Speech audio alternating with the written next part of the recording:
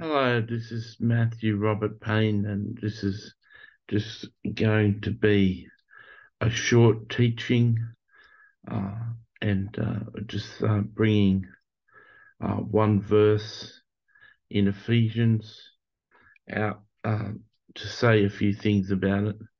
Um, I'll just bring it up on the screen.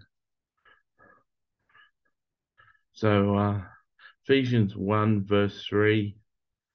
Blessed be the God and Father of our Lord Jesus Christ, who has blessed us with every spiritual blessing in the heavenly places in Christ. If you read this verse literally, if you take it for what it says, who's blessed us with every spiritual blessing in the heavenly places of God. It sounds like each believer has been blessed with individual spiritual blessings. And I know for myself, I didn't have hands laid on me to receive my gift of prophecy. Also, I didn't have hands laid on me to receive the gift of visionary sight. The gift of prophecy, this came naturally to me. I remember one time I came forward in church in response to what the pastor had preached. And as I knelt down, the pastor came and prayed for me and said that I'd been used well in the prophetic, and now I was going to see an increase. And so he prophesied that, and that actually happened.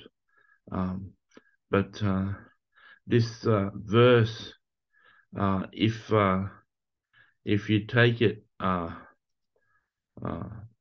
literally, if you take this to mean what it actually means, it says, who has blessed us with every spiritual blessing in the heavenly places in Christ.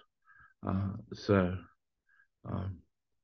I feel that many of the gifts of the Spirit, many spiritual gifts are available to us through the working of the Holy Spirit in our lives. And that's what I take that to mean. So you may not need to go to your next conference and run to your next conference to get an impartation off the prophet, off the speaker.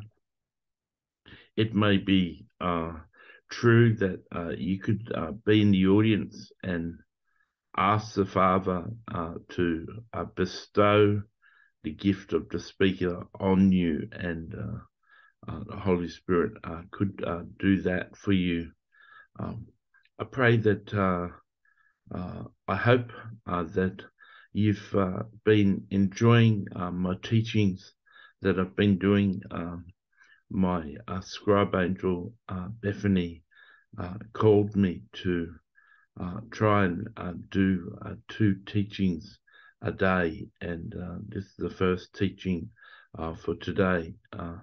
Just be aware that if you need a certain spiritual blessing, if you need a certain spiritual gifting, just be aware that you may be able to just ask the Holy Spirit for that and see it manifest.